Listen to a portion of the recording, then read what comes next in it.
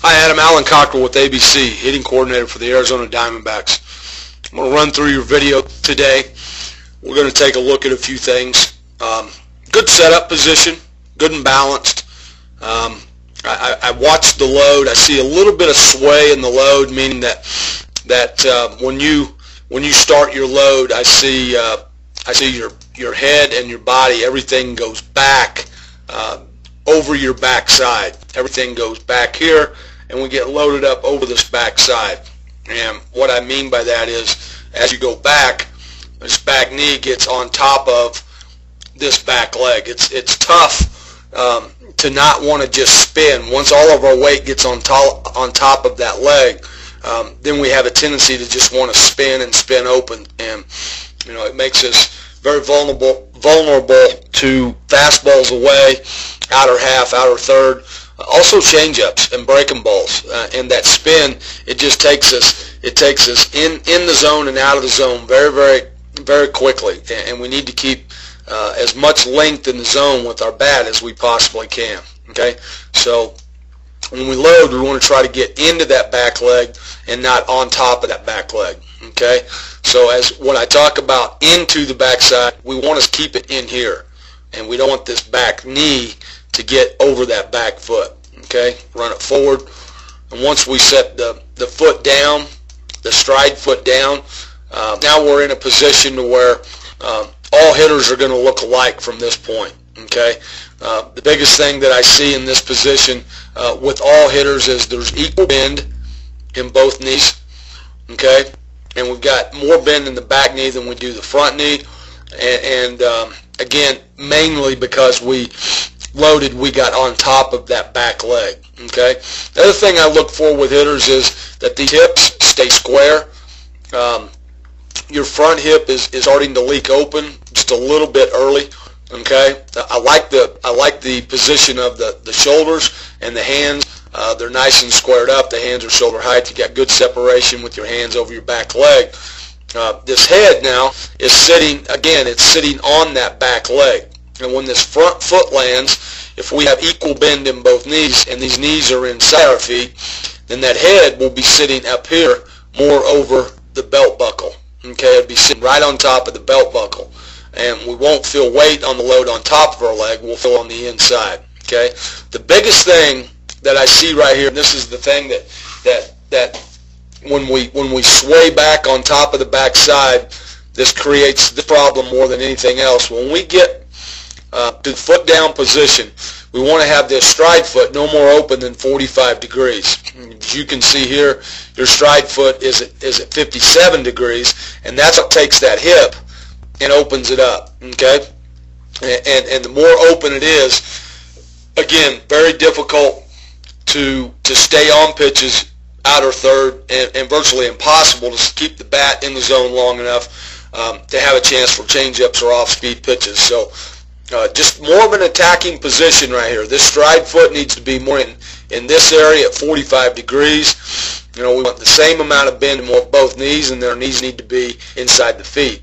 And then when the stride foot lands, this head sits out here on top of the belt buckle or over the belt buckle, as opposed to all the weight sitting on the backside, which, as I mentioned, is going to cause us to want to spin around the ball just a little bit. Okay, we can see here this first move with your backside, it starts to work out and around this front leg, and as it does, it causes the hands to cast out and away from our body. Okay, so as they start to come forward in the swing, we can see how quickly we're rolling over with this top hand, and we're getting that barrel to the finish position way too quickly. When we get to contact, and this lower half is in a good position, it's not spinning around the front leg. These hands will stay in tight. So at this point, we would have the hands, the elbow, and the back hip all lined up, and you could work inside the baseball and stay through the baseball. But this load on the backside, the early spin, just kind of makes us a one-dimensional hitter. It's a thigh-high fastball, inner third. Okay, so just again, better position is going to keep our bat path. Better position with our lower half, and the load and in the weight transfer is going to keep our bat in the zone much longer. Okay, so I'll go back and let this thing run through just a little bit, and you can see it at slow motion speed, but when you take your swing, you can see that, I think balance becomes an issue at the end of your swing, because we're on that back leg, and we have a tendency to spin back there, so everything is working around, out and around the body, as opposed to everything working inside, close to our body, with good extension and a good full finish. All right. Once we get to contact, we'll take a look now at a position that we want our hands to be in. For me, the strongest position is palm up, palm down. That allows to keep the top hand, in your instance, your left hand. The longer that hand stays in a palm up position, the longer that bat stays through the zone and stays in the zone.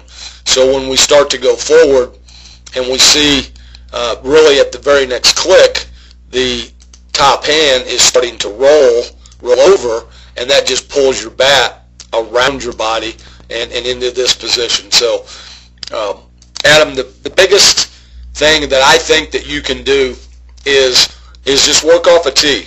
Get loaded, and once we get loaded up, okay, we're going to set this tee on the outer third plate out here, okay, either even with or just inside of our stride foot, okay, and when that stride foot lands, okay, we need to make sure when the stride foot lands that this knee is not, or this front hip is not leaking open, and we need to make sure that the stride foot is staying more at a 45-degree angle, okay?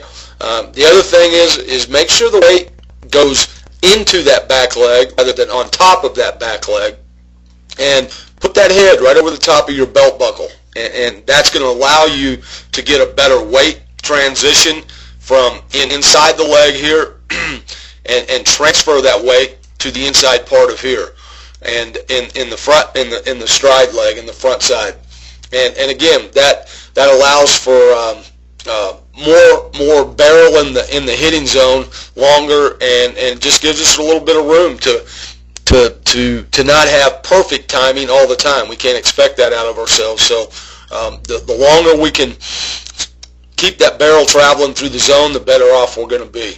Okay, and again, working the tee middle away. I know a lot of really good hitters in this game that do all of their early work or cage work off of a tee because they can set up the location that they want. So when we set this thing out here, outer third for you, what we're going to see is if you can put yourself in the positions that we talked about, now you're getting the barrel to the ball and being able to extend that barrel through finish. Is we're going to be able to get to a finish that's going to allow us to contact this pitch and then extend and keep that barrel staying through the ball. Okay, right here we're in a position where we're going to the ball. Okay, but to extend and keep that barrel at this point, that barrel should be finishing at this out here, and then the long full finish of the barrel like this, and you can see here